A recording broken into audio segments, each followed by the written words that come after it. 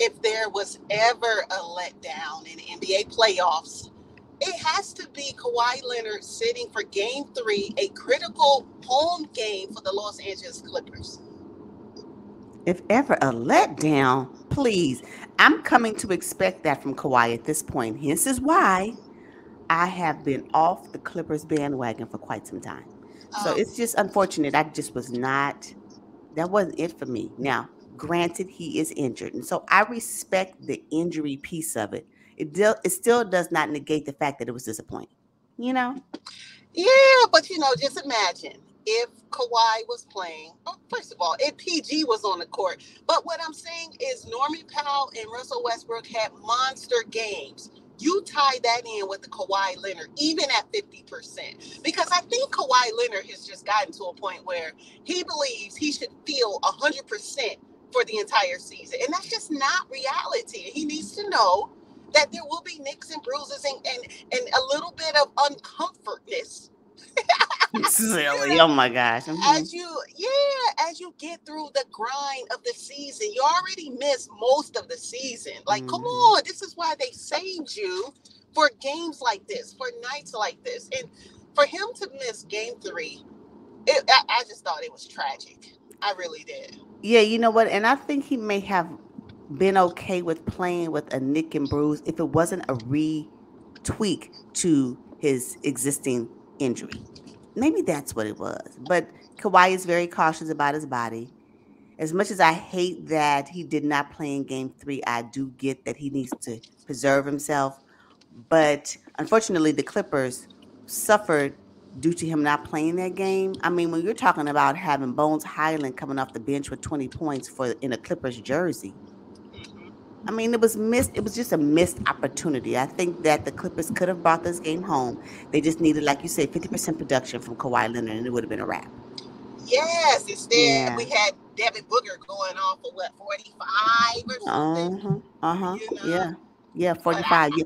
But I have said, if you guys have followed us for some time, that in order for the Suns to really secure this series, Devin Booker will have to be the one to lead the charge. And he did that. Now he did that without Kawhi playing. Would that be the same thing if Kawhi was playing at his maximum capacity? Now his maximum capacity may not be fully healthy, but whatever his maximum capacity is and whatever Kawhi Leonard feels comfortable with, would Devin Booker been able to do 45? I don't know. So well, one of my key takeaways was the Phoenix Suns got 10 points off the bench. How in the world can we I know. expect the Phoenix Suns, and I don't even know that it is an expectation, but for make it to the NBA Finals with no bench production? Is Devin Booker really going to carry them, literally No. drag them to the NBA Finals? Because, and I don't mean, you know, to make light of KD's greatness, but I'm going to need more from him if the Suns are going to, make it basically secure the series against the Los Angeles Clippers. I just don't think it's going to be possible. So if the Suns are able to come out of this series with the Clippers, if that bench doesn't figure out a way to get more points than 10, it's going to be a wrap for them in round 2. This is not going to happen. I don't think it's going to No. happen. It will not be enough. I said that if you have a solid bench, your likelihood, I believe, in being able to go deep is much greater. I just don't, and we cannot take this game 3 from the Clippers and Suns and think the Suns have done something. Kawhi Leonard didn't play, y'all. Uh huh. Uh huh. And if you check the score, the score was 129 to 124. That's without Kawhi. It should Yes. have been a blowout, if I'm gonna be honest. But again, you got Norman Powell, who is their X factor. I don't, I'm although the Suns won, I don't believe I was impressed with it. It was an expected win for me because Kawhi didn't play. Like you were Yeah. supposed to Yeah. win that. You were supposed to win that game. Now it would have been Yes. devastating had the Suns lost. Then the narrative would be a little bit different. But no, Suns, great job on Game 3. Great job on bringing the series 2-1. If Kawhi plays, I believe their next matchup is on Saturday. And then we'll Uh see what huh. it brings. But if Kawhi doesn't play, then this series is most definitely over. But if he plays, the Clippers they still have a chance because the Suns bench is, I don't Depleted. know. The Suns Totally. bench is actually in Brooklyn. Oh my God. Speaking of Brooklyn, there was a boogie down fight, right? Like, what was going on with Joel Embiid and James Harden both? I mean, did the refs really have to eject James Harden for that? It didn't look like it was a serious foul. I think the refs are real touchy now. Everybody's real sensitive since the Draymond incident. Well, thank Draymond for that. Hence is Mm, another repercussion of that hideous act. Don't even get me started on that one. But yeah, so now they can't even remotely even act like they're gonna, even play or just like even show any minor aggression. It's gonna be a technical, maybe flagrant too. They just want everybody out the game. I know. That was Well, disappointing. Like, the I don't. playoffs is supposed to be physical now. Okay, see, but when you have someone do extra, i.e., Draymond Green, now everybody's gonna be suffering. It's just not about him. Oh my God. Well, Okay. So let's talk about the greatness of Stephen Curry. I mean, I knew what to expect from Steph, right? He's a yep. champion. He's a champion, and he has a lot of heart and pride. And come on, Mhm. you know good and well they were not going to go down 0-3 to the Sacramento Kings, especially in Chase Center where the Warriors have played well all season. We know that their Achilles heel has been road games, and they lost 2 games in Sacramento. So this was pretty much expected. Yes. This game met my expectations in the fact that the Warriors won. I expected them to win. So the win from the Warriors in this particular matchup, game 3, did not surprise me. What did surprise me though is the fact that the Kings folded. I didn't appreciate that. I did not appreciate that. How do you allow the Warriors to really pretty much cakewalk through game 3?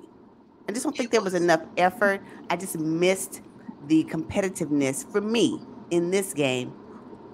I knew the Warriors were going to win. I just wanted the Kings to put up more of a fight, and they didn't do that at all. Yeah, yeah.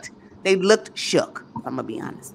They did. Keegan Murray, Malik Monk gave him nothing. I think 4 points or so, which is like a far cry from his 28, 32 points or so off the bench. I'm like, wait a minute. Even Fox missed a couple key shots when he eventually got going. They did not look like themselves at all. And I think the stage was a little big. I expect more from them in game 4. Me too. But, they're a young team. Again, playoff experience. Their lack of, I think, is starting to show just a little bit. And maybe they were comfortable just getting their wins in Sacramento because they know they have home court advantage. And they don't have to win on the road for this series. They really don't. Actually, they don't. They could take it a full 7 and still come out of this series victorious. Yes, I do. I do agree with that. I will say this. Now I know the Demontis opponents will get you a double double anytime he step on the court, but his double doubles are non-effective. I just don't want him with the ball in his hand. I'm sorry. I know this may be an unpopular opinion, but his butterfingers is driving me crazy. And every time he has a ball in his hands, I'm cringing. I'm like, if you don't pass that ball to somebody, please, and please don't let him get in up under that basket. He just, and I'm in my mind, I'm saying, don't pass the ball to Demontis Sabonis because he's gonna fumble it under the basket. And there you go, every time. I can't. I don't know what it is. Is the stage too big for him? Like, what is? I don't know. Or perhaps he was a little still unsettled because of the incident that happened in game 2. So I'll Oh, of give it that. course. I'll Yes, give of it that, course. Chase Center. I'm quite sure there may have been chants that I probably couldn't hear on the sideline, from fans. Maybe that kind of messed up his psyche. So I'm going to attribute his inefficiencies, I guess. I don't know what the right word is, but I'll attribute it to that because I expect more from him in game 4. I cannot look at Demontis Sabonis box score and think that he actually balled out because he did not. It was not it for me. For me. So Yes. And the crowd booed him every time he touched the ball. Now, I'm telling you, everybody cannot be the villain. You can't, right? yes. And I think DeMontis Sabonis was kind of, showing us that he's really not a bad guy. And he cannot, maybe he can't perform under those type of circumstances where everybody hates him in the arena, you Yeah. know, Yeah, it was so really bad. It was yeah, really bad. And I'm telling you, when he shot his almost every shot he made, not every shot, the shots that he did take, they didn't even hit the rim. Like, why are your shots short? I was over it. I was so over it. And I think that impacted. I can tell you the Warriors, because they have their championship pedigree, they knew how to overcome Draymond's antics. Unfortunately, the Kings have not experienced what that is on this big stage, and I think it bothered them in Game 3. It showed up yes, that they were shook in Game 3 because of it, for me. So I yes. cannot wait to see what Game 4 brings. I do expect more from the Kings in Game 4, and I think that the fight will be a lot more competitive for the Warriors in Game 4, although I still think the Warriors will win at home. So we'll see. Well, yeah, with Draymond, first of all, I said that the Warriors would be playing angry because they feel like the league was unfair to them when they suspended Draymond. Hmm. Now, that was game three. I knew they would have the energy to win game three. But when you talk about game four, looking forward, Draymond Green will be back in the building. The type of energy and focus and tenacity that he brings, I just expect the Warriors to tie the series. Then we Yeah. have basically a 2-2 series with a best of three, and I'm not sure. Now, again, I picked the Warriors to win this series, but I did not expect it. But did I expect it to go seven? I have to check back my notes on one of our previous videos. But I did have the Warriors coming out. It's a shame because the Sacramento Kings had an awesome season, and they started off this first round really well at home. And to lose the series is what I expect. It's just going to be detrimental. I think they'll get the playoff experience, but it will feel like a waste. I don't think so. I don't think so.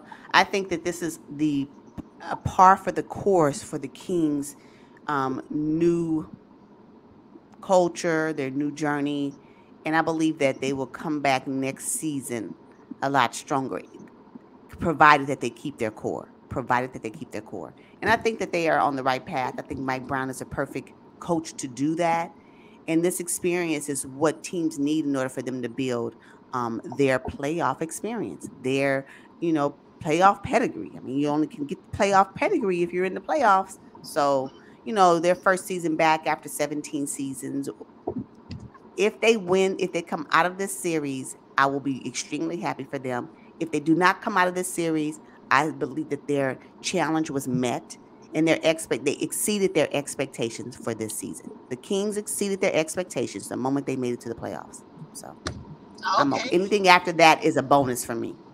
Okay, even with Mike Brown winning Coach of the Year, De'Aaron Fox winning Clutch Player of the Year, you think Yeah. if they get kicked out of the first round, it's still a success? Yes, absolutely. Oh, yes, for real. Yes, for me, yes, still a success. Mm-hmm. Okay, all Yep. right, all right. All right, so let's look forward to the games on tonight, Friday night. What are we looking at? Okay, so Friday night, let's see what's going on. Let me check the NBA app. You know it is a little suspect. So let me make sure. Let me make sure that the circle is over the number and the yellow line is under the date as well. Let's check. Okay. So today is Friday, April 21st. We have Boston and Hawks. Game 3. Boston currently leads that series. Boston, go ahead and close it out. Stop playing. Yes, Don't even play. yes. Get in there and get out. Matter of fact, just make it quick. All right. And then we have the Cavaliers and Knicks. Game 3. The series is tied 1-1, and this game is in New York. Ooh. Yeah. What do you anticipate? That's going to be a good one. That series is going seven. It don't really matter who wins. We are going the full length for this series. Yeah.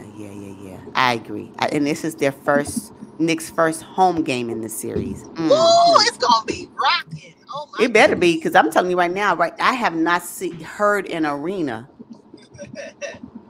give me the feels that the Sacramento Kings fans have given me. Until you do that, I'm like, y'all gonna go some. I'm gonna need a battle of the fan base. Okay, great. And the last game of the night is Nuggets and Timberwolves. The game will be in Minnesota. This is game 3, and Nuggets are up 2-0. Oh wow. Nuggets Okay. again. Nuggets make it quick. Just Yes. just put the wolves out of their misery. That's just all. Oh my God.